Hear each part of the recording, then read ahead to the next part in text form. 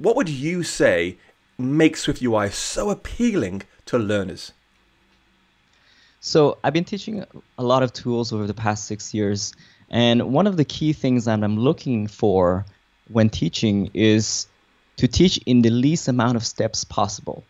And that's kind of like what learners are looking for. Is they don't want to switch between too many apps, too many windows, too many steps.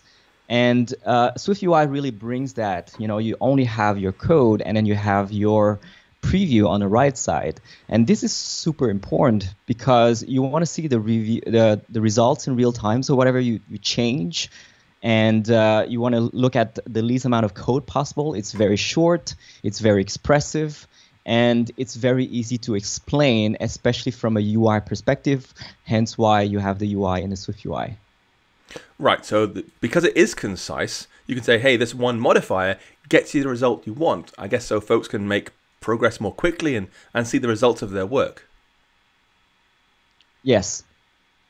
But it seems also that SwiftUI is particularly popular with designers who, they weren't coders beforehand. They were designers doing Illustrator or Photoshop or something else. And they're coming to SwiftUI and thinking, actually, I can do this. So why do you think it's particularly appealing to designers?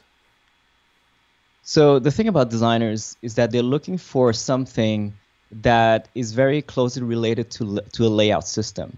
And a lot of designers, they know a little bit of CSS, they know a little bit of HTML, they know a little bit of prototyping tools.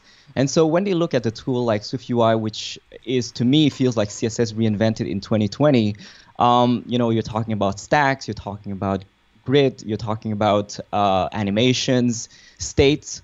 So all of these things are very commonly related to the prototyping tools that they've been using, the CSS techniques, and it feels very modern.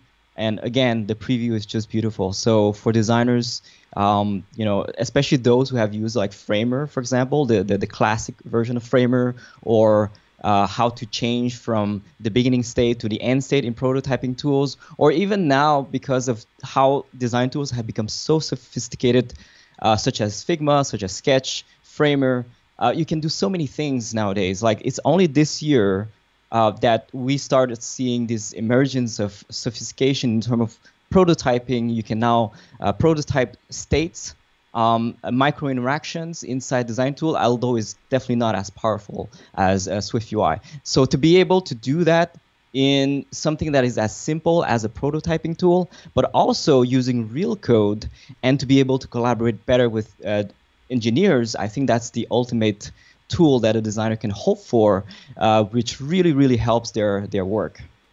Absolutely.